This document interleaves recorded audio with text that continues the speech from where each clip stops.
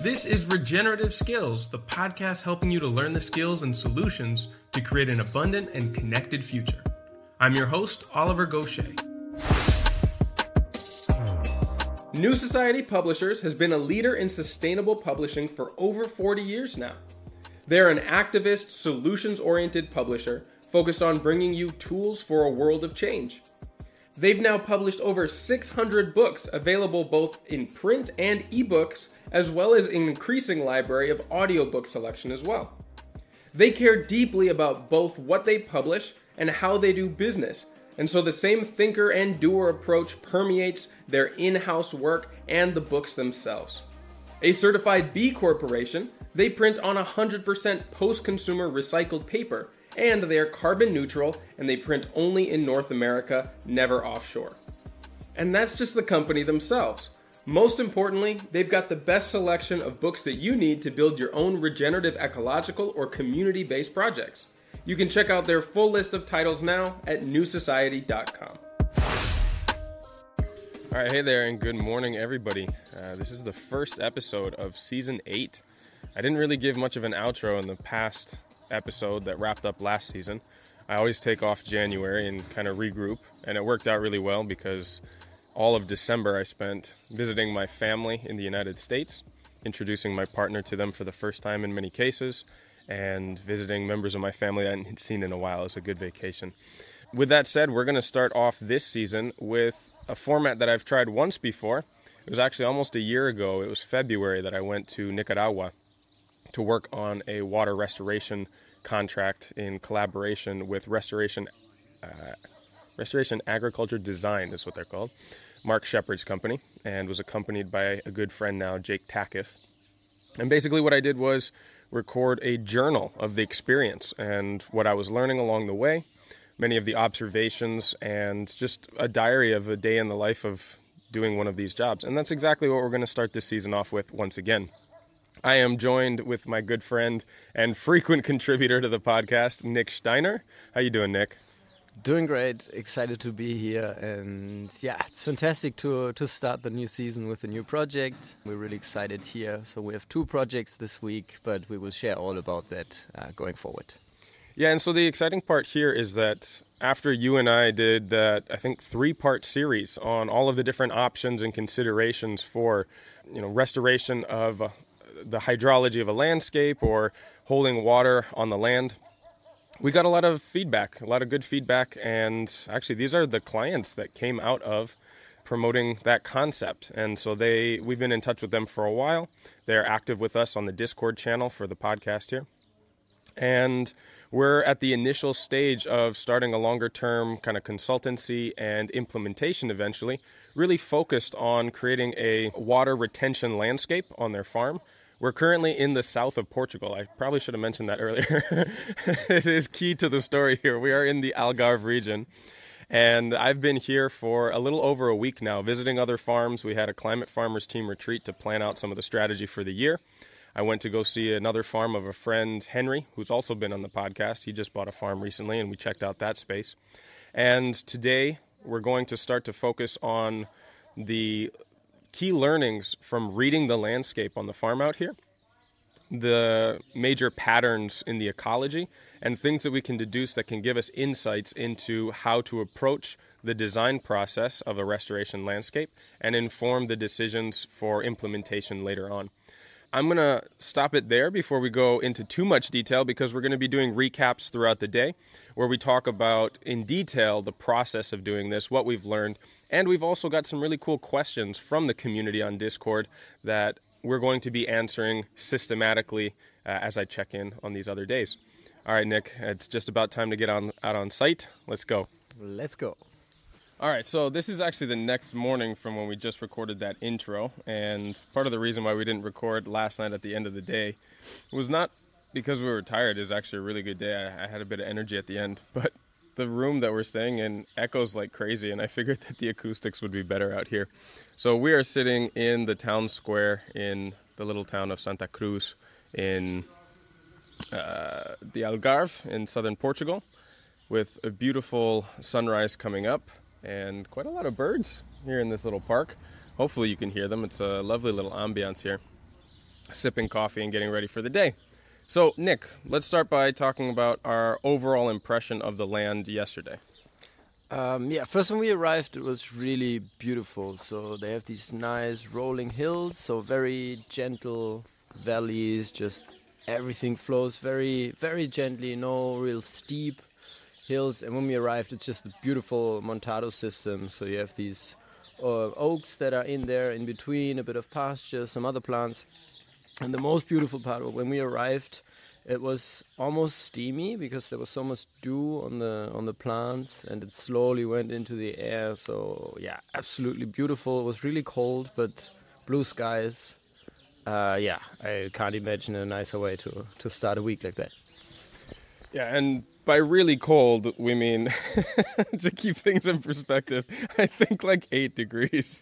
Which is incredibly cold. Nick's blood has thinned out a lot since he has lived on the island of Tenerife. I did not need a coat, in contrast. It was freezing. Okay, you need to calm down. So we spent the day mostly first walking the perimeter of the land. Do you remember how many hectares that plot is? I'm going to say like 80? Yeah, I think 80. I think 80, more or less. And it's not a super wild shape, and so we kind of just went along the perimeter. Like he said, the soft topography of the area was not hard to traverse. And really we're looking for major indicators about where water flows, other than the obvious ones of the valleys in between the hills. And if there were any areas that showed signs of unusual variations in the landscape, such as, springs coming out, more vegetation in a certain area than others, or dry spots even within valleys, any anomalies that were not super obvious just by passing over. And a lot of what I was picking up was the difference in between the texture of the earth itself in areas where the dominant plants were in the cistus family. There's really 2 that we identified through little apps. There's gum cistus and there's Montpelier rock rose, which are both part of the same family. They're very drought-tolerant bushes that occupy usually about 1 meter to maybe 2 meters. They're all quite uniform. It was clear that they grew back from, the latest event of tilling the hillsides. And so you get this kind of uniform blanket of very dark green. These are kind of oily and medicinal plants. You can make products out of the essential oils that you get from them. And because of, I think, partly the warm winter that we've been having in this part, as well as some of the new rain that fell in last week, there's a lot of new growth on these, and even some of them have started to flower. So it gives an indication about where we are in the plant's life cycle, even in kind of the off season, the winter, as you would see it. And that ground was quite rough, a lot of texture in it. And then as soon as you started to get into the pastures where the grasses and the forbs were more dominant, it became a lot softer, much less texture in the landscape. And it's a little bit deceptive when you come out here in wintertime after it's rained a lot. And honestly, the hillsides look like something out of an English landscape. They're all very green. And that's really in contrast to how they look most of the year. Nick, you've lived and worked around these areas quite a bit. Maybe tell us about the patterns that you're more familiar with for most of the year. Yeah, I think it's really helpful to not just get a snapshot at one point in time here, because especially July, August, these hills, unless they have been under regenerative management for quite some time, are generally brown. Or actively irrigated, yeah. Yeah. These hills, they almost look like a desert most of the year. So it's really brown and deserted, not much growth. And now when you see it, you would think like, oh wow, there's so much water. There's no issue with that. Like why would you spend that much energy and time on water management? But that's a good thing that we've worked in these landscapes for quite a bit, and it gives us a bit of an idea of what we have to do. Because generally what happens in these landscapes is that during winter, so at the moment you have crazy amounts of rain. So it rains a lot, and often we now see these patterns of having heavy rainfalls within a few days, sometimes even one day, that can even lead to flooding in some landscapes. So the main goal for us needs to be like, how can we store that water in the ground or in water bodies and all that? So how can we make it available longer throughout the year and kind of buffer this landscape? And so that was one of the main things we did yesterday, is try to see where does water accumulate naturally. So kind of where does water want to be, where is it flowing, where is it maybe causing some problems, and where could be points where with a little bit of work we could achieve quite a lot. But yeah, maybe you want to go a bit deeper into that process. For sure, and like I said, because of the recent rains, there's a real advantage to seeing and following the water. I mean, it's second only to being out there when it's actively raining. And in the soft valleys in between the hills, the water was still quite saturated in the landscape. Even in areas of pretty high compaction, we were digging in just kind of superficially in the top layer, and you could often get a handful of earth there that you could squeeze droplets of water out of. We got two dogs from the community like wrestling over in the side. I'm not sure if you can hear them. And so looking at where water accumulates naturally, like Nick said, and where a water body is almost being asked by the landscape to be installed, not necessarily pushing it or trying to force it to happen either higher up or further along a ridge when it's already accumulating in places. Another indicator that I really liked picking up on was the plant communities and how quickly they shifted in certain areas. So I mentioned the cistus and then the more pasture grasses. I was seeing a lot of annual chamomile coming up, which is an indication of fairly decent nutrition in the soil and that there's a presence of water, which, I mean, you could see from the surface as well. But how it was coming up in different patches was interesting to observe. And where the livestock, the sheep and the goats had been fed in the past and there was accumulation of hay, there was also a lot of deposition of small seeds, and you'd see regrowth of, rye or wheat or whatever the hay grasses are. The thing is, early in the regrowth, and when you first see the leaves coming up, it can be hard to identify, especially grass species, which I mostly know how to distinguish from the seed heads, and we're still a long way off from those. But you can definitely see the difference between where grasses and where more early successional forbs, like things from the dandelion family, things from the brassica and like turnip family that are putting down long tap roots and are working against the compaction in the area where they're growing are coming up. And also how much the same plant is expressing itself in different places. So in areas of high compaction, you'll often just see some of the new leaves and little else. And then in areas where it's less compacted and water's been able to infiltrate, but especially roots have been able to express themselves and get down further, the exact same plant maybe will be 4 to 5 times the size. And that's a good visual indicator of compaction without having to do any extra digging. And I mean, there's a lot of other smaller things that we observed on the landscape, but today we're going to go deeper into the analysis and start taking soil samples, looking at the difference in texture and things like bulk density or configuration or distribution of clay, silt, sand, gravel. And the different materials are going to give us different options as to what sort of water bodies we can put in. Obviously, if there's less clay, if there is material that infiltrates more, it's going to be less likely that we'll be able to hold water in the landscape for long periods of time. It's more likely that we'll be able to just infiltrate them.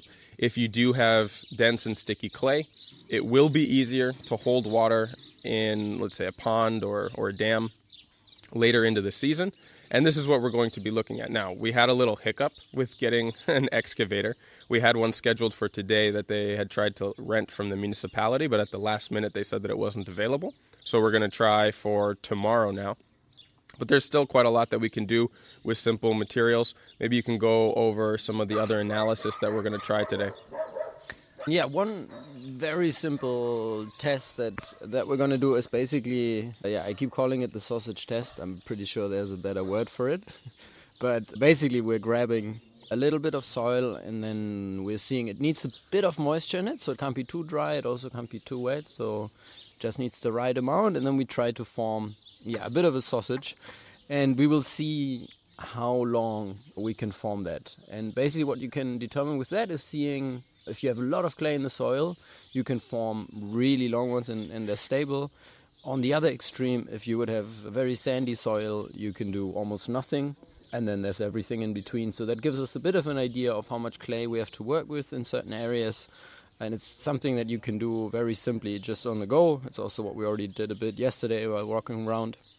And then we will also do jar tests. So basically where we mix a bit of the soil inside a jar with water, then shake it heavily and let it sit overnight. And then depending on how it sits or how it basically comes down in the water, we can see the different layers, and that gives us a bit of an idea of the composition. And yeah, those tests are very simple, and that's why we love them, because you can just do them out in the field, you can quickly do them, and you can get an idea of what you have to deal with. And for some features, that's already enough. And so lastly, we're also taking little videos and a lot of pictures out in the field, and we have permission from the site owners to publish them. And so I'll link to both of our social media accounts in different places, including Discord, where I'll be sharing these for some of the specific observations that we're getting in the field, including the state and the health of the dam that already exists on the land. There's a lot of trees growing in there and why that's difficult, and some things that we could do for maintenance. So there's going to be a lot more that we will add to this discussion through visual resources, which can help to illustrate them even better. So I'll encourage you to check those out through links on the website and our social media accounts. And we got to get out on site now. So I will check in again at the end of the day or early tomorrow and share some of the learnings that we're going to be gathering today. Okay, so this is actually the third day. We skipped recording on the second day, but we'll do a recap right now.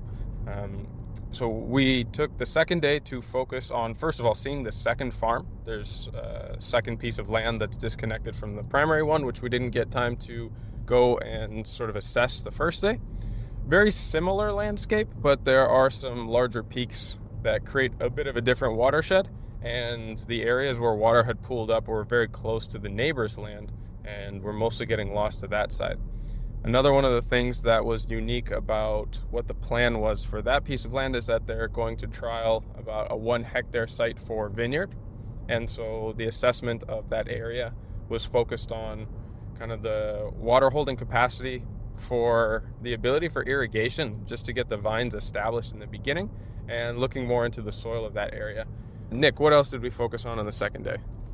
Yeah, we also wanted to find out a bit like what would be strategic points where we could hold water a little bit longer, and what would be possible on that site. And luckily the area that they had already identified where they want to work with grapes, there are two kind of small gentle valleys that are flowing together into one. And so there was one spot that was still quite wet. It had some water spots, even some running water still. So we found a spot that could be quite nice to build a water feature. And then, we just did some other spots. We did some infiltration tests. So we wanted to see how is, the soil behaving when it rains. And we just had some heavy rains last week. So that was quite interesting to see. There's definitely a lot of work ahead of us to get the infiltration rate higher, but what was nice is that we found a few potential spots to hold water, to infiltrate it. And furthermore, there's also one spot where the property is losing quite a bit of water to the neighbor's property. And so with the laser level, we checked a bit if it would be possible to get that water into the valley. It's gonna be a bit tricky, but we see quite a bit of potential to increase the hydration on that property in a positive direction.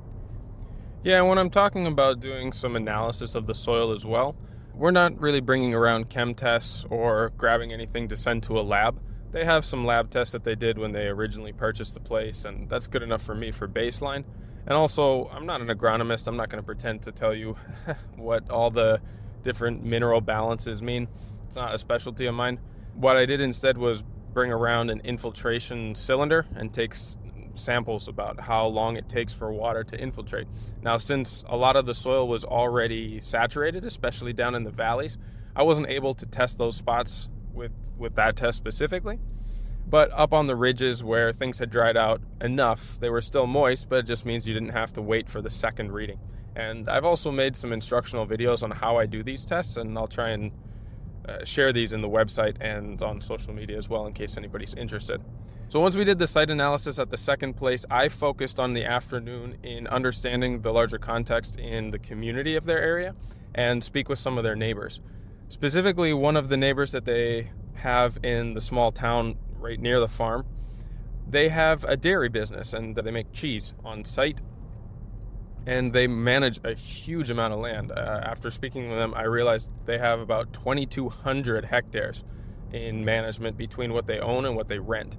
And I even wrote this down during the interview that accommodates 800 goats, 600 sheep, and 120 cows, which sounds like a lot, but honestly, from what I've seen and the carrying capacity of other places of even a smaller footprint, that's not a huge amount of density of animals in that spot. And the way that they manage them is by bringing them out to different parts of the pasture in the morning and then bringing them back in the afternoon, and they really just stay in their paddocks in that time. And I've seen the paddocks, of course, which are completely devoid of vegetation. And it fits in with the narrative of having spoken with them that basically in the area, the capacity for profitability of these animal-based enterprises has really dipped, specifically in the last decade or so, as hotter temperatures and more infrequent rains have really just made it difficult to have forage, to have feed for these animals late into the season. And so the major desire here is just to extend the growing season of the pastures. And the dream would be to have green pastures all the way through the summer and even in the beginning of autumn, because autumn rains are increasingly less reliable. And as you can imagine, it just creates more input costs in feed, and that reduces the profitability of the enterprises. Now, I forgot, so we split up for the afternoon. What were you mostly focused on again in the afternoon? Yeah, for me, the afternoon was focused on finding out more of the really exciting spots to test the next day. So we had multiple objectives, and one of these was to find out the spots where potential water bodies could be a great place. So not just water bodies, but also different kind of features, just as you just said, to kind of prolong the season of having moisture in the soil. So we want to identify more of these spots. So for that, really walk more of the valleys and explore some spots that we found on the first day, and then also start a bit on the kind of sketching and analyzing on the potential concept design. That at the end of day 3, that was our goal for the clients, to see, okay, can we come up with a bit of an idea of a concept map of what this place could look like, what is possible, how features can be connected. And so for me, it was really a lot of walking, a lot of seeing these different spots and marking them on the map, taking some pictures, and starting to identify interesting points. Yeah, and one of the things that kind of brings in some experience and expertise and adds value to that concept map is not just identifying where features could go, but also trying to figure out how they could be interconnected and how water could take the longest possible path before it leaves the property. And honestly, I think that's where more of the connection of the puzzle, more of the intricacy, and even the artistry comes in.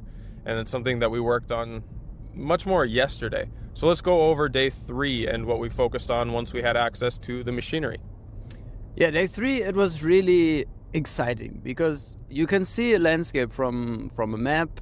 You can also walk a landscape, but you can never really know what's below the soil unless you start digging. And so it was really exciting to meet the excavator driver and to see under the soil. So we had identified 3 kind of major spots where we think it might make sense to start with the first water body, so to build some ponds and dams to hold water longer. And in those spots, basically, one by one, we did the test slicing and we dug down to different depths, depending on what we found and what that spot told us. Maybe you want to go into what we actually looked for and how it looked below the soil. Yeah, for sure. So like you said, really prioritizing the areas that we thought would be a good place to start in implementation in those different fields. So the valleys, the places that could potentially hold water where it's being lost completely, because there is a dam on site.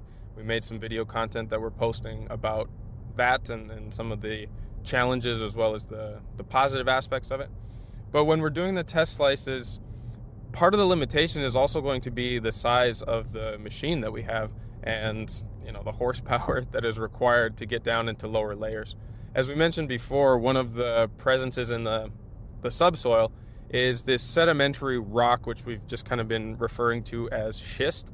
I don't think that's a technical term, but it breaks up into really kind of fine particles, little crystal formations. And though I don't know what the primary minerals are in it, the characteristic is pretty distinct. It'll sheet off almost like slate, but with more of a sandstone texture.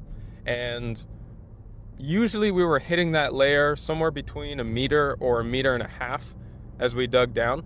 I was actually quite impressed with the amount of topsoil that we were moving around and how uncompacted it was in many, especially the valleys, because I don't think we did any test spots in any of the ridges where, quite frankly, I would expect there to be more rock, less clay, and poorer topsoil. But in the valleys themselves, there was fairly good structure, quite red, which would indicate a presence of iron, among other things. And we almost always found at least a 20-30 centimeter layer of lighter, kind of grayish yellow clay, quite heavy clay, in fact. And doing the texture tests in each of the bucketfuls of soil that came out helped us to figure out the texture and the quality, whether or not we could use that material as something to help to waterproof. Take the second exit at North 2. Oh yeah, we're driving, so every once in a while the GPS is going to cut us off. Is there a way to turn that off? The audio? Yeah, there is. And so beyond that clay layer, very consistently we were hitting that schist, as we're calling it. In some cases, the bucket was able to break through and get below that, and we could see kind of the amount of heavy clay that was holding that fractured rock together. And in other cases, the stones and the compaction, or just the quantity of that was too dense, and we weren't able to break through it and see anything below. And so, there are some limitations with working with a smaller machine. I think the one that we had access to was about 7 tons. And when you're actually going in there and building a larger feature, it's often more economical to get a larger machine, somewhere between 10 and 20 tons. And that would definitely make it more possible to break through that layer. And quite honestly, we don't know what would be under there yet. But that was enough information to give us confidence that we had at least the core materials that we would need, namely the clay. And it was at a layer that was not too deep that we would really have to strain or bring in big machinery to get access to it.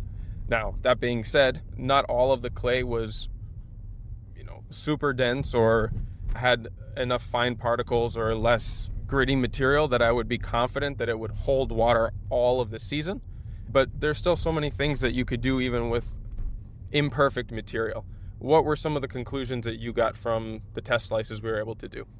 Yeah, we found some spots that were kind of from the geology or the topography of the land that would be great for water bodies. So we basically had a valley where the two walls of the valley are, which would mean that the wall itself would not have to be that long to hold quite a bit of water in that valley. So we have a few spots of those, and we had some others where the valley is a bit gentler, which means that the wall itself needs to be a bit longer to hold water in it.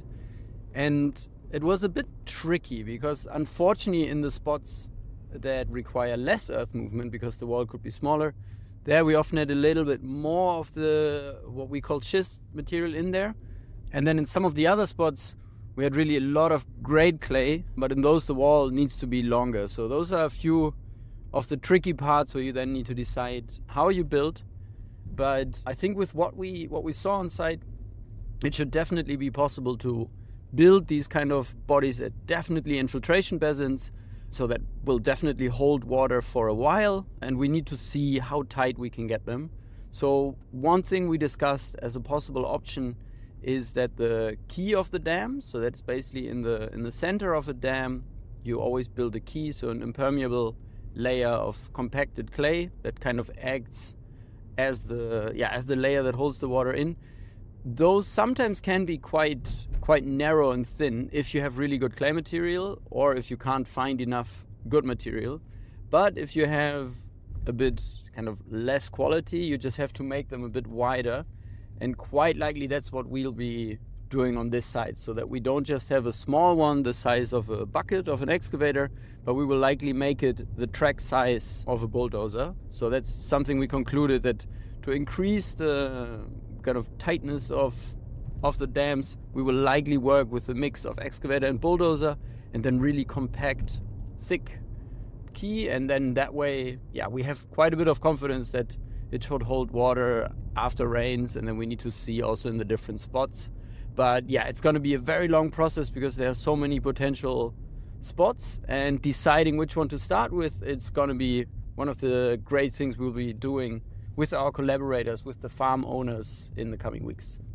Yeah, and one thing that we talked about a lot with them is that in general, both Nick and I favor a more decentralized. At the moment, everything that is being captured on the land, which omits large areas, is being concentrated in a single dam. And there are advantages and disadvantages to that, but in general, it's also going to collect all of the sediment, and if there's any failure or if not enough water is held in that, you don't really have any other backup. And so I guess before we talk more about how we made decisions on the concept map, it's worth knowing too that the desires or the aspirations for this farm really helped to inform how we came up with the concept map, and about now the decision-making process in how we came up with that concept map. So obviously we identified places that could serve as water holding bodies, infiltration basins, any number of things. The test slices gave us information as to whether or not those features might be feasible or economical to put in, but there's still a lot of unknowns, and it's part of the reason why we do and honestly, it's part of the reason why we don't do more in-depth design work, especially putting a lot of energy into, the aesthetics and all of the other aspects that can make a really informed design, like a presentation or an engineering spec. There is a lot that is going to be uncovered in the installation process that, quite frankly, we can't know for certain right now. And knowing that that is inevitably going to come up, Nick, how do you look through the criteria and kind of the order of operations when putting in the elements of a concept map? Yeah, one thing I really like to focus on at the beginning is, where is the property losing water and not using it in any kind of good capacity? So many of the water catchment areas, so the different valleys and connected valleys that form one of the catchment areas, quite a few of them on almost any landscape are just losing water, so they're shedding water, and that's probably also where the word watershed comes from, that you probably heard before. And so that's one of the first places where I like to look and see, okay, can we plug those? So you can imagine those as kind of a big bathtub, but if the bathtub doesn't have a plug in it, doesn't have a drain, it just all flows out. And so those are strategic points where quite often with a bit of work you can hold a lot of water, because the catchment area is just much bigger than if you would interact further up in the landscape. Then another really interesting point for me is to find the spots where water accumulates anyway. So quite often in landscapes after rains, you can see these spots where it's really wet. Sometimes you even have standing water, sometimes flowing water. So those are the other spots where it's like, okay, can we hold water longer with a little bit of work? So those spots are really interesting. And then of course it's great to have water higher up in the landscape.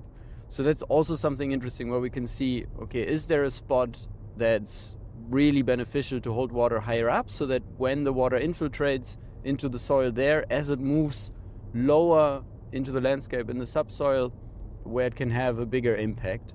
So those are some of the things, but quite often another one that usually follows after water is access. But access and water are sometimes a bit intertwined on those. So on the farm, the owners told us that there are a few spots where the cars often get stuck. And it was very, very obvious, because all those spots were low spots in the landscape. So the road, it's not really a road, it's just the areas where they chose to drive for now.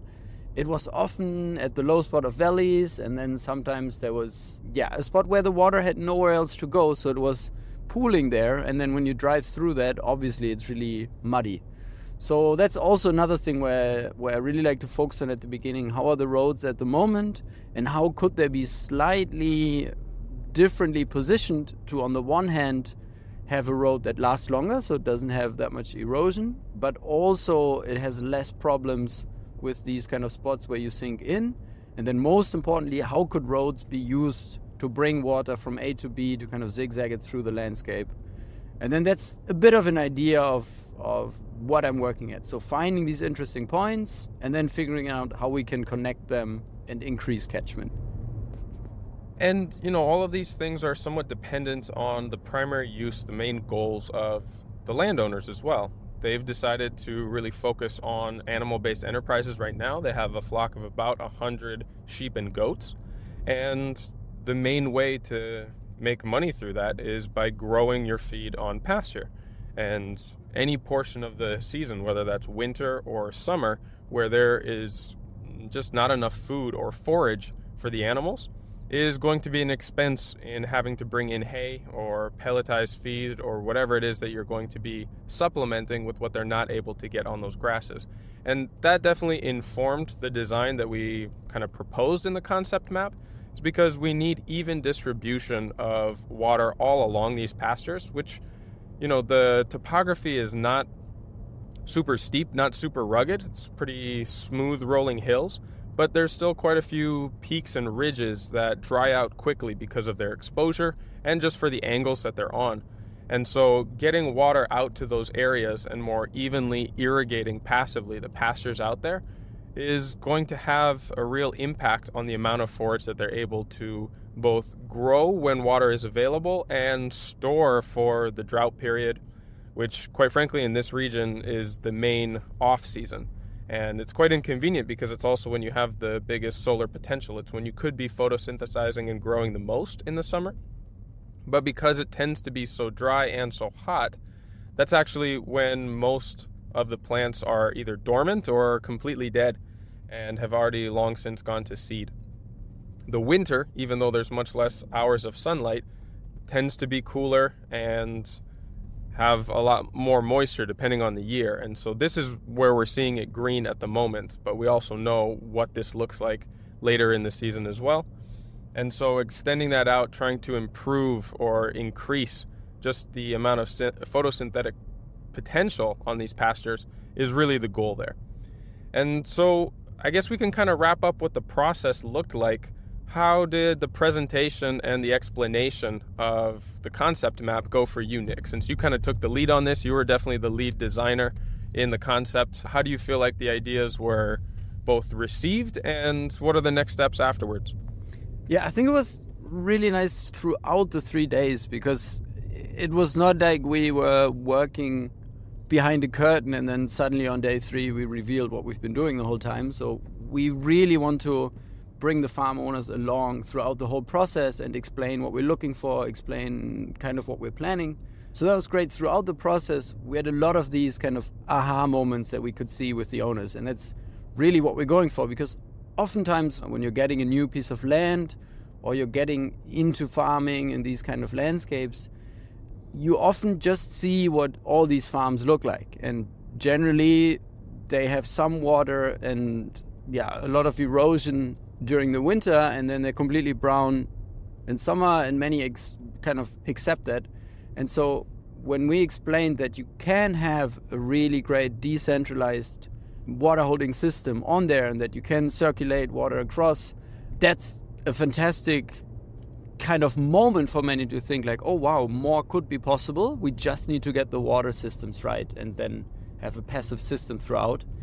And I think the greatest moment of the process actually happened on the day where we had the excavator. So on the 3rd day, it was something very unexpected, but we found a new excavator driver here. And of course, for the owners, it's always interesting to know, like, could this be a driver to work with on the long term? So it was really reliable. We had another driver planned, but he canceled. So we found this one, and very last minute he was able to come. And so we wanted to test a bit, okay, how good are his skills? Like, could this be someone to work with on the long term? So on one of the test slices that we did in a strategic point, we actually thought like, okay, hey, let's test to build a little at that point, we just said, let's build a little hole and see how he kind of makes the edges and how he works with the machine, and then see if that hole fills up with water. And as he was working, quite quickly it became clear that this could be a really nice place for a small infiltration pond. So we thought, hey, let's invest maybe a little bit more time and focus on that. So we built this little infiltration pond with a nice little curved spillway, rock armored, all that. And so we built this feature in just 1.5 hours because he was a really good and fast operator. We could communicate greatly. And then we had a feature, and because there was still some running water from the last rain, within kind of an hour it filled up. So we already have the first pond that is working, that is aerating air, and there you could really see it in the owner's eyes. It was like, wow, like we can do this on the land and it doesn't have to take months to build. And I think that was the moment where we could really show, like, look, this is the kind of things we can do all over the farm. This is what is possible. And that was just beautiful to see their excitement. And then in the process, we had lots of different features. So the farm has so many potential spots to build. So I think there are over 20 spots that make it really easy to, or not easy, but that make it quite possible to build different kind of water features. And there are beautiful ways to connect them with different terraces, different roads. And you could really see the excitement, because that's what you need when you have this system going. Even if you leave the farm completely alone, because of the water system, it will regenerate over time. And then when you add the positive animal impact on top, everything is possible. So yeah, for me, it was really exciting. The big part that we need to figure out over the coming weeks is really going deeper into their holistic context and figuring out what they want this farm to be. But yeah, that's definitely your strong point. So what were your observations? Yeah, well, I'm really glad that you told that story about that serendipitous moment with the machinery operator. I can't believe we almost forgot to talk about that. It was really impactful to see how quickly and with such minimal effort you could create a pretty well-functioning water body. I mean, obviously we weren't able to make it at the standard that we normally would, and it's in a spot that we're likely to come back in and put a more professional dam that's more engineered. But you know, as an example of how quickly you could make better use of the water that's already currently escaping from the land, that was really impactful. We all got to see it in real time, and it was small enough that we could play and have fun with it too. But like you said, the next steps from here are going to be more seriously developing what we call the holistic context. I'm referring to the process from Holistic Management, the Savory Institute, that I use quite extensively when working with clients. And it's just a way of identifying the vision, the key priorities that the decision makers on this project, both the owners and the people who are managing the farm on the land when they're away, kind of come together and understand collectively so that they can all make decisions from the interest of what the team is trying to achieve. That's a process that takes a little while, especially with more people, and combining the shared vision that each one of them has individually into a cohesive plan is worth spending time on. And we've already got a couple calls planned, because I think it's very common, and it's definitely the case for me as well, when you have a new project, even if you've been there for a while, there's still a lot of ideas floating around. There's tons of opportunity, things that you could do, but until you narrow down, it's very hard to do any one of them well. And that's part of the purpose for this exercise. So that's really the next steps moving on from here. And as that becomes more clear, we'll start to put some dates in the calendar and plan a return visit in order to start to implement the first portions of the water design concept that we presented yesterday. So that's a pretty good overview at this point of what these 3 days of site assessment, essential information gathering, and the precursors of putting a context together. And so that's going to wrap it up for this episode. But like I said, we've got a lot more to talk about on the next job that we're headed to right now. But before we go, I just want to remind you of one big opportunity that I've got coming up. I'm going to be teaching a water resources management course at the farm at La Junquera in the Murcia region of Spain, in collaboration with the Regen Academy that they've got there. In 4 intensive days, we're going to go through some of the simple theory on how and why to manage water resources on the landscape. And then we're actually going to go out onto the field, onto that farm in a small section of the watershed and design it with the students and actually go through the implementation as well. It's a lot to fit into 4 days. They're also going to cover the regulatory considerations and the red tape that you need to be aware of when you're doing water work in Spain. And so I'm really looking forward to this. It's going to be held between the 9th and the 12th of March, and it's also going to be held in Spanish. So if you speak Spanish, if you know anybody in your network who does, who would really like to take this kind of intensive practical course, I'll put all the links on how you can sign up in the show notes for this episode on the website at regenerativeskills.com. And that'll do it for this episode. Now, before we wrap this up, just remember that these episodes are only the beginning of the learning resources, design and coaching services, in-person courses, and interactive community that are available through Regenerative Skills. The Discord server is our free community where you can connect with other like-minded listeners, exchange ideas, stories, tips, and resources, as well as interact with me directly and quite a few former guests from this show. Our Instagram account at regen_skills is the best place to see the projects that me and the team are working on, both for clients and collaborators, as well as on our own properties. I'll also be announcing the certification courses, workshops, and gatherings that we've got coming up later this year. If you're interested in getting dedicated support for your own project, you can now schedule a free planning session with one of our team members through the request form on our website. You can also find all the links, show notes, and past resources there at regenerativeskills.com. We truly believe that no matter your experience, your knowledge, abilities, resources, or background, you can be a powerful force for regeneration on this planet, and we're here to help you find your path. So as always, remember to keep taking those little steps every day towards a regenerative future, and I'll be right by your side along the way.